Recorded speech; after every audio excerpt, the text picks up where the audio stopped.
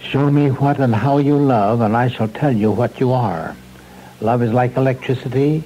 It presupposes a positive and a negative pole. It requires two, one to love and the other to be loved.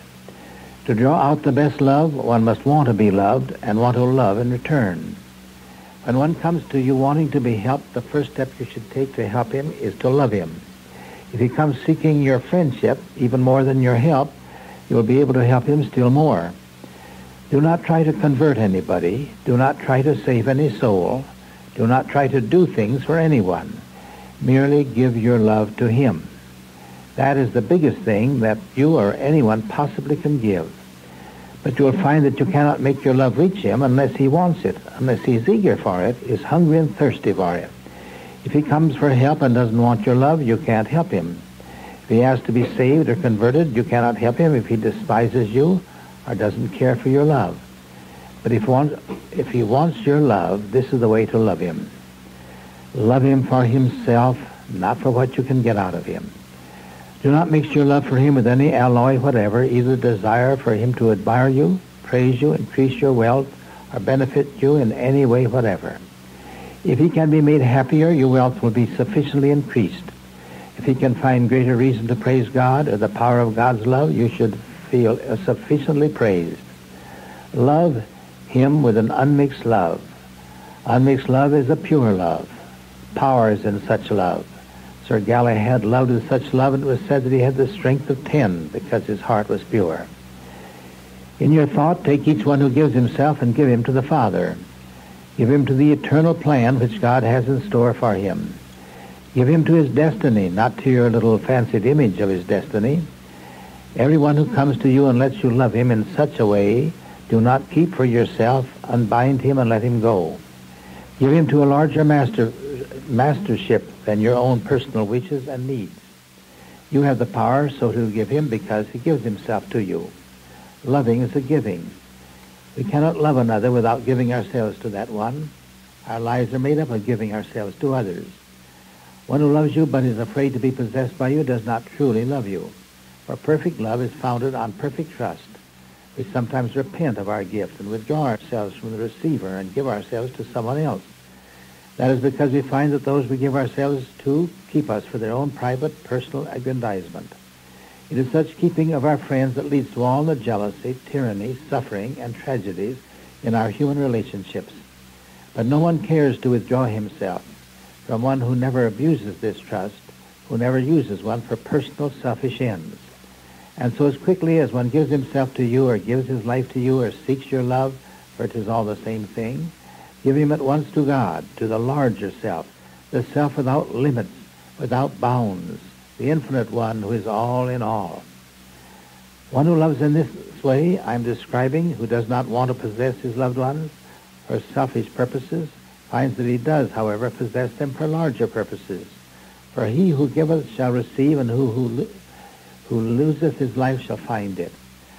One who loses his friends in this greater love will always keep his friends. For one who finds that he is possessed by a love which is limitless and boundless does not ever want to cease to be possessed by that love. Such a love he finds sets him free. Such a love removes all limitations to his growth and enables him to grow to meet any need. For such love is not our own little loving, but the Holy Spirit loving through us. And now listen to a great and eternal truth, a truth which will abide as long as the earth shall last, and which will stand throughout eternity as one of the doors through which we may enter the kingdom of heaven. Everyone wants down deep in his soul to be possessed by a great, towering, unselfish, unself-seeking, colossal love. That is the chief end and aim of his whole journey through life. To find such a love is to find the very kingdom itself, for it ushers one into the kingdom of heaven right on earth, here and now. To rest in and abide in such a love is to rest in and abide in the Father, for God is love. For just one moment of such a love, one would give all the rest of his life. Can it be that this is why Orpheus looked back at Eurydice? Is not this the theme of Browning's last ride together? To have just one moment of such a love, man would give up his very hope of eternity. Why? Because such love is eternal life. As Jesus said in his last great intercessory prayer, And this is life eternal, that they should know thee, the only true God, and him whom thou didst send, even Jesus Christ. To know these two is to know the very quintessence of perfect love, for God is love, and Christ is that love made manifest on earth. To know such a love is to know what eternity is. To be possessed by such a love, or to possess another with such a love, is to be in the kingdom. And when one is in the kingdom, he is separated from all trouble, all discord, all evil. That is why Christ did not pray when people came to be healed. He simply loved them. Everyone craves freedom. Everyone craves enlargement. At heart, we want to be free from the things that would keep us small, and we want the opportunity to become colossal. We want free lives and large lives.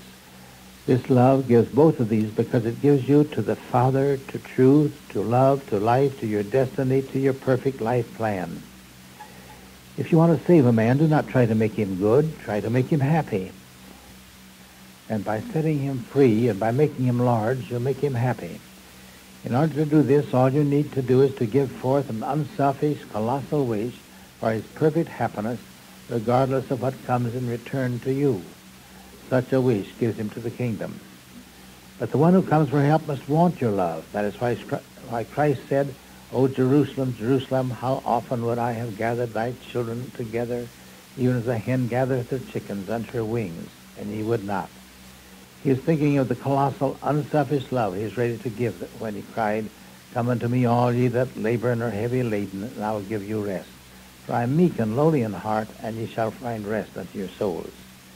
The power lies in the quality of that kind of love. There is as much difference between the self-seeking love and the self-giving love as there is between a bucket full of water standing stagnant by the sink and one striking against the mill wheel. One is the same old gallon, the same old bucket. The other we see hitting the wheel is every instant renewed, is every second of time a new gallon. One has no power, the other has infinite, unmeasured, endless power. Power that will last as long as the stream lasts, as long as the mountain from whence it comes lasts, as long as vapor continues to be drawn up and comes down in the form of rain. Christ looked upon the young man and he loved him. Christ looked upon the multitude and had compassion upon them. Christ wept, and those about him said, Behold how he loved him. Love suffereth long and is kind, is not puffed up, seeketh not his own, is not provoked. This kind of love is God in manifestation, for God is love. This love is the power of the Holy Spirit working in man. Jesus came so that this power of loving would come more fully to men, and the works which he did we shall do, even greater works than these shall we do, because he went unto the Father. To help a man, then love him unselfishly. To save a man, love him unself-seekingly. To keep a friend forever, give him away to the Father.